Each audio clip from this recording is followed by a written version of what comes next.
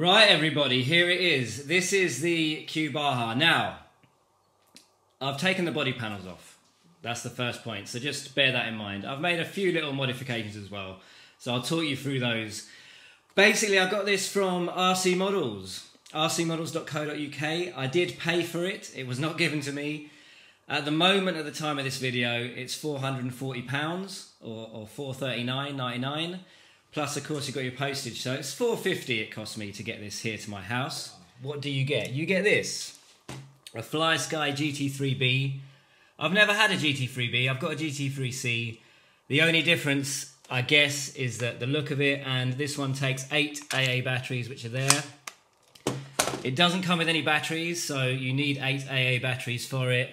Power button on the back, and it's all, you know, digital kind of trims and so on and all that. So it's good. 2.4 gigahertz, little antenna there. I'd imagine that's perfectly good enough for this model, and it's quite a good radio actually, as far as an RTR goes. You get a charger for your nickel metal hydride battery. It comes like this, so you basically need an adapter to use it. An adapter like that, basically, as a minimum, I suppose. Very simple adapter, so you get that. You get some tools. You get a kind of plug wrench with a screwdriver on the end of it, a couple of different sizes. You get this multi-tool. You get some little Allen keys, a very incredibly light pot metal multi-tool. That's like a feather. And you get one of these. So again, wheel nuts, and I guess different ways of sticking your tools in. I guess you can stick that in there. That's what that's for, so that's pretty good. Yeah. I don't like the body, so I took it off, basically. And I think for me, it's going to break pretty quick. Little side panels that go around the back near the sort of this area here, which I got rid of. Some stickers, some more bits of body clips that were holding that on. Some lights, which obviously aren't lights, but they're little light buckets. I suppose you could modify these and put lights in if you wanted to. The original pull start that came on it, I've put my FID pull start on it, so you get that. It's got a plastic pawl inside, but there's nothing wrong with that. Of course, you'd want to do a mesh mod or something on it, put an outerwear on it, because it's full of holes. You get a Baja instruction manual, which is here, which is basically, it's very, you know, it's good. It gives you all the usual sort of details you're going to want in a manual, and it seems decent. But that is for a normal Baja. So you get this page for the Q Baja specifically, which has sort of a rundown of part numbers for that. Because of course it's different to a normal Baja. So you get that little sheet as a supplementary bit to that manual. But you get this fuel can actually with it as well, which is pretty cool because you've got an oil chamber here on this side. So you put your oil in here. I'm trying to read it. Yeah, okay, so it says 20 to 1 and so on there. So you put your oil in here, you put your fuel in here, which has your litre mark just there, and then you shake it about, mix it up, and then you've got quite a good fuel spout. So you get that with it, which I think is pretty cool. I haven't used it yet, obviously. It might be a load of junk, but I think it's pretty cool. It looks pretty good, rather than using this style, which I use normally. But yeah, you get that with the car. So the mods I've done, I've taken the body off, obviously. I've put an outerwear on the filter and oiled the filter. And I've put a kill switch on it, a switchblade kill switch, which is round this side.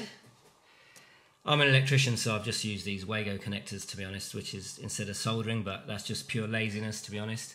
And I've put on my FID pull start, because I had this pull start from another car, which, well, my low C5T, I suppose, which now has a 50cc ALX engine in it. So I wasn't using it, and I gotta say, they look awesome on a Baja because it's sat there right in front of your face on the side, so it looks really good.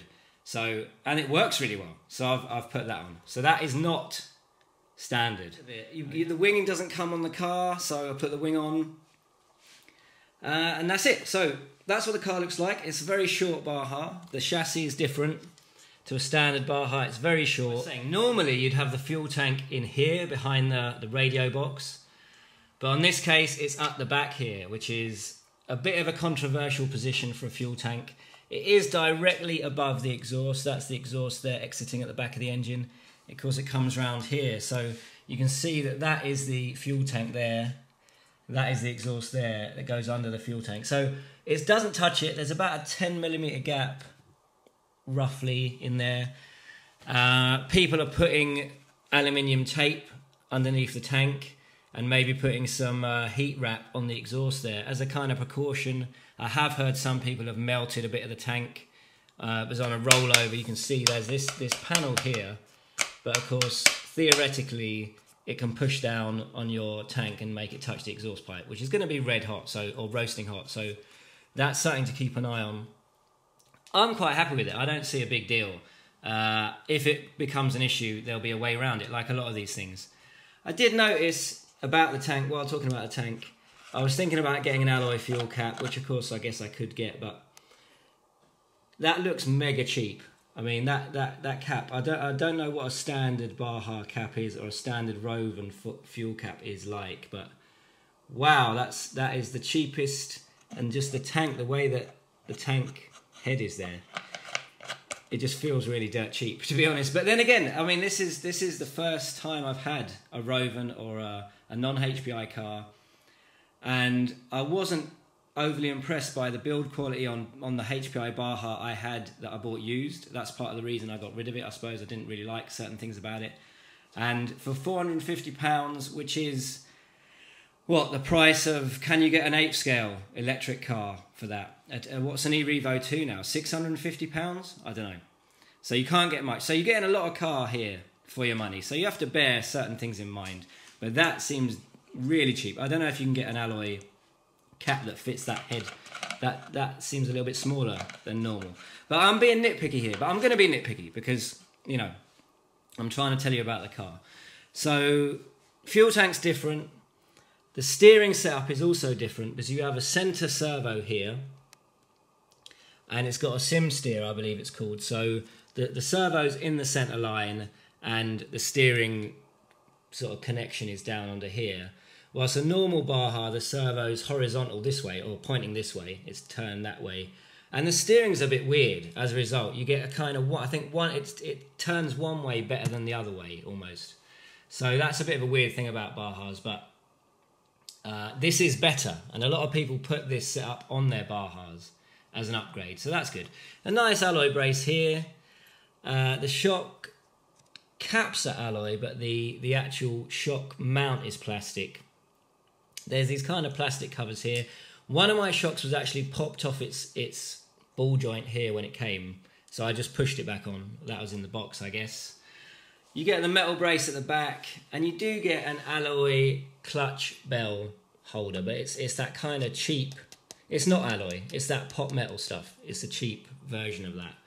So that's about the size of that. Tuned pipe, a wheelie bar, which is different with the Q Baja, the little Baja, because it wheelies a lot.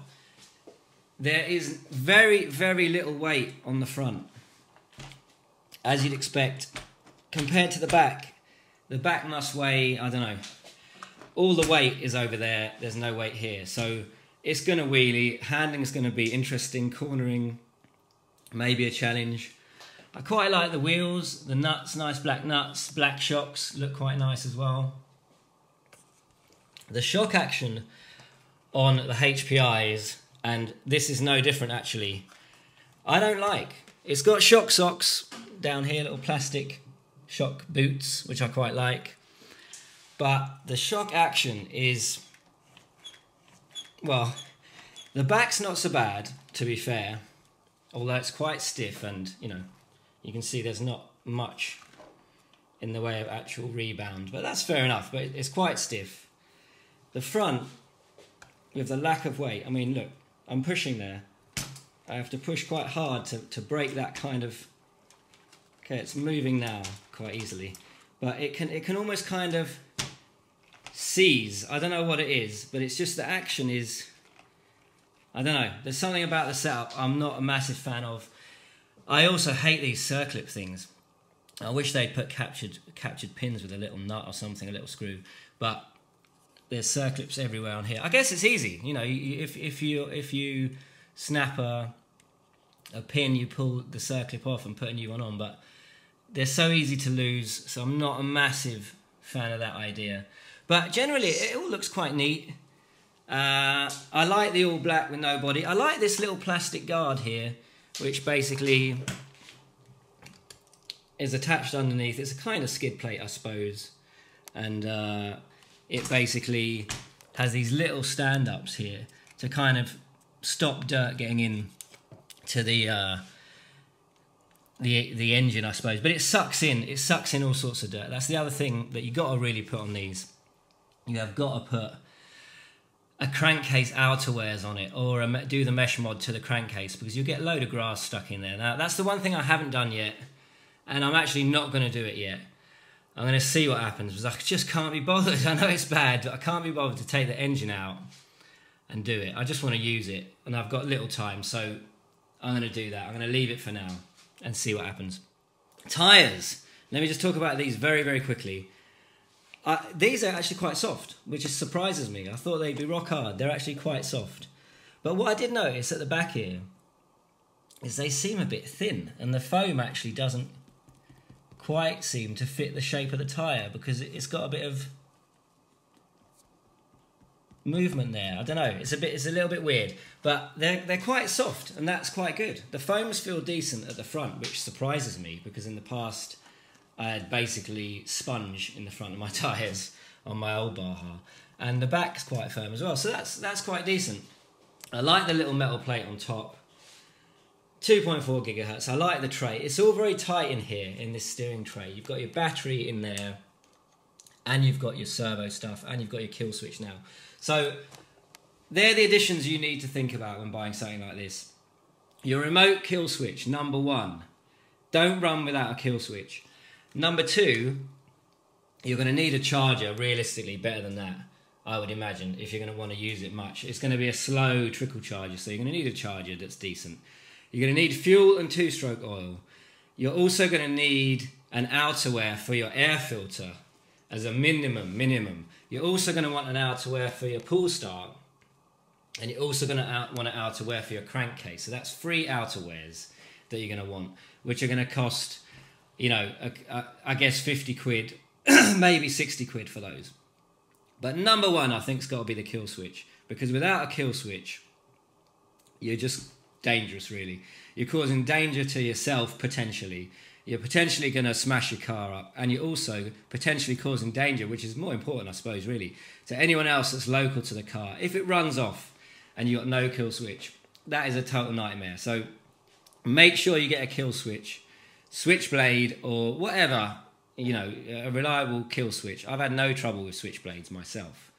I'll do several videos in a sequence on this car and let you know my thoughts on it, do some bash videos with it, and I'm hoping it's going to be fun. And let's face it, it is, I think, near enough the cheapest way of getting into fifth scale, other than the totally standard plain Baja, normal Baja, which I think is about $385, $390, approaching £400 now. So either way, it's one of the cheapest ways to get into fifth scale that's kind of, I suppose, well thought of. You've got the Yamaha stuff, but I'm not going to go into that, but I think people generally think that's not very good. So, hope you like the video.